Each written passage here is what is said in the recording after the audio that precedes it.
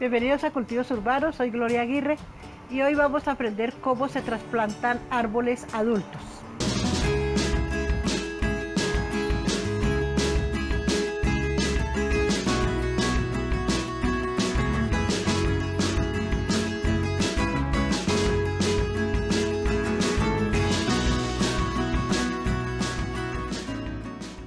Bueno, para trasplantar nuestro árbol lo que primero tenemos que hacer es que en el sitio que está, encharcamos primero. Mojamos bastante el suelo, lo hacemos de un día para otro. Al segundo día ya vamos y excavamos alrededor de la raíz, lo profundizamos y sacamos un buen césped y lo envolvemos luego en una lona para ser trasladado a donde lo vamos a llevar, una especie de lona que existe acá para envolver.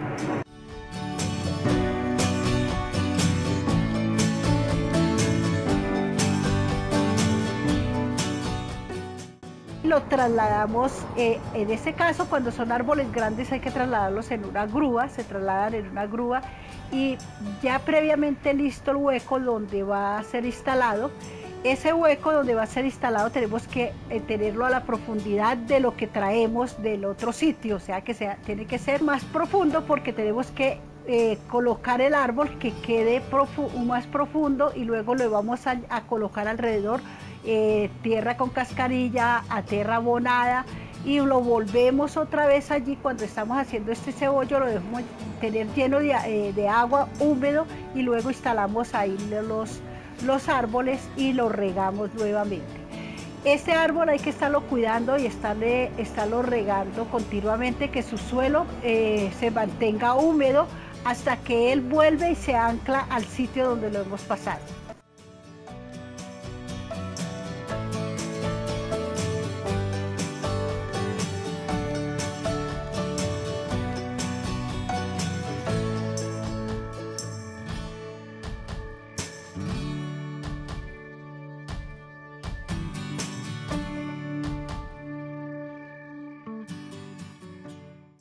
El caso que hoy vamos a ver son unas palmeras.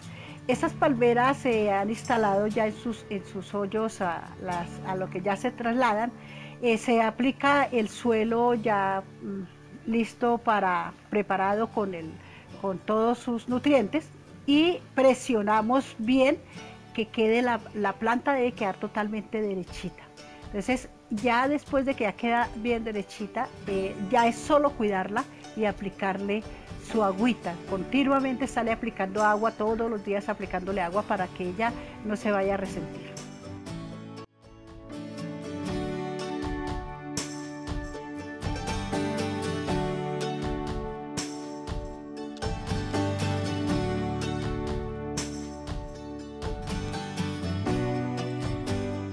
Bueno, ya estamos aquí en nuestro sitio.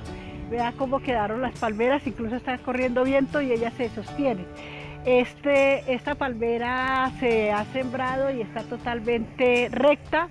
También acá se está utilizando un suelo bastante suelto. Este es un suelo bastante suelto y está con cascarilla. Se le ha hecho este talud. Eso llama un talud porque es como haciéndole una batea. Y ella ya tiene su fertilizante. Acá usaron un fertilizante químico porque pues han venido a instalarlo, véalo, acá está, han venido a instalarlo y este es un trabajo que se ha hecho de muy buena calidad y para embellecer este parque.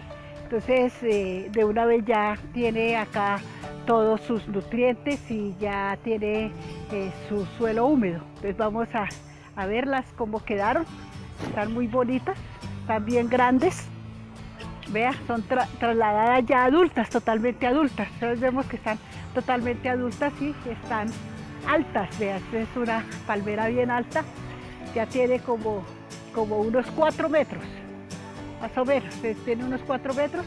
En este caso se le ha dejado sus mejores palmas. Estas que se han retirado son las más, que están más secas, se le retiran y se dejan las más verdes, que es lo que estamos viendo ahí.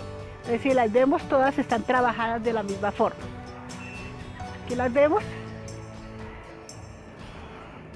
Entonces acá está hecho todo esto, lo mismo que se ha hecho para las otras, y así está hecho el terreno que se ha traído, la tierra que ellos trajeron, la vamos a ver. Es una tierra bastante suelta. Entonces aquí tenemos la tierra que ellos han usado. Acá está la tierra que se usó para este trabajo. Si vemos este suelito, está bastante suelto. Míralo, es bastante suelto el suelo. Y todo esto que vemos es la cascarilla. Todo esto es la cascarilla que tiene el suelo. Esta es la cascarilla. Todo esto es la cascarilla que le aplicaron al suelo.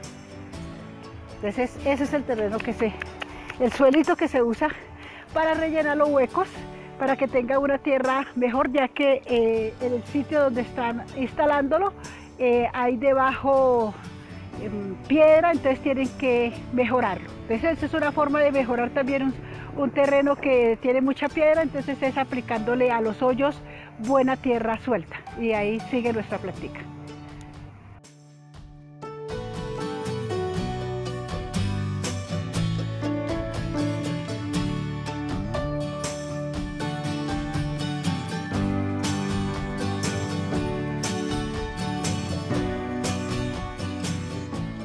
Pero espero que en este video les haya servido el saber cómo se trasplanta un árbol y todo el trabajo que tiene, para que todos cuidemos también los árboles que están instalando en los parques, ya que nos sirve de mucha ayuda, nos da oxígeno, vemos verde, es importantísimo. Recuerden que cultivar en casa es comer fresco y sano.